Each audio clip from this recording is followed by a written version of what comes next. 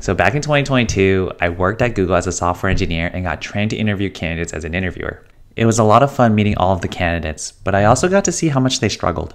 What surprised me more than anything else was that data structures and algorithms were not the number one issue that most people had. You're probably thinking that there's no way that's true, but when you're at this interview stage for a really big tech company, it's really known that the candidate can code. So they have to kind of differentiate them by other metrics, and the biggest one being communication. To better explain, it might make better sense to explain how the entire interview process works at Google. I'll talk a little bit about how it works at each of the stages, starting at the application, then the online assessment, the phone screen, and finally the onsite. For the application, if you're in university, you'll probably meet one of the big tech companies like Google at a career fair.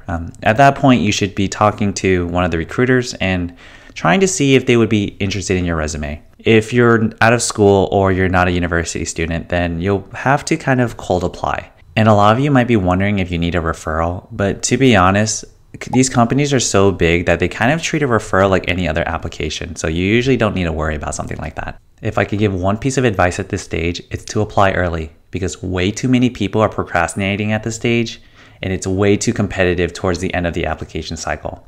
So apply early, and that'll definitely help your resume get looked at. If your resume has enough technical knowledge on it, then you'll be invited for an online assessment. This is the part where they're trying to figure out if you can actually code, if you can actually show the skills that you have on your resume. What you can expect at this stage is to be solving coding problems similar to what you would see on LeetCode. Most of them are medium in difficulty, so definitely prepare for those. About half the candidates drop off here, so if you make it to the next stage, you're doing really well. Sorry, let me turn off my phone. Okay, we're good. So the next stage is the phone screen. And the really cool part about this is you'll finally get to meet someone who's a software engineer at the company. They'll be throwing a real coding problem at you, and it's going to be a little nerve-wracking, and that's because it is. They used to do this on Google Docs, but over the years they changed it to have their own internal IDE, which feels a lot more like VS Code. You're not going to have to run any real code on it, but it's nice to have the syntax highlighting. At this stage, they're trying to figure out if you'll be successful on the onsite, and they'll be able to do that by giving you a real onsite question. It's only going to be one or two, and it's just going to be this one interviewer, but definitely prepare for that, and if things work out, you move on to the onsite. If you're nervous about this, something most people don't know is that you can actually ask Google or some of the other big tech companies for a mock interview. Here, they'll be able to give you an experience of what you can expect on the phone screen or on site to prepare for those interviews. What's even better is that they'll give you feedback on things that you could be working on. So definitely check it out. Apparently, people who do these mock interviews are twice as likely to get an offer than people who don't. If you found this video helpful so far, definitely subscribe. It helps this channel a lot. The last stage is the on-site. If you made it to this point, then congrats, because most people do not make it here and even fewer get an offer. Just a few more interviews and then you'll be able to make your own day in the life video or engineering videos like this one. Anyways, it's going to be at least 3 coding interviews, and they're all going to be testing you on more than just your coding skills, because at this point, everyone knows that you can code. And now they have to figure out other metrics like your communication and collaboration skills.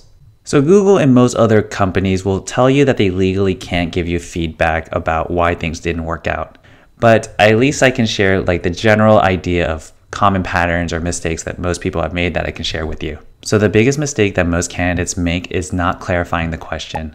I think people are a little bit too eager to start coding that they start solving the wrong problem or start forgetting a few test cases. The simple thing that most people can do to start clarifying the problem is just to ask questions about it, understand what the limits of the problem are, defining their own test cases, and understanding what the input should be for the expected output.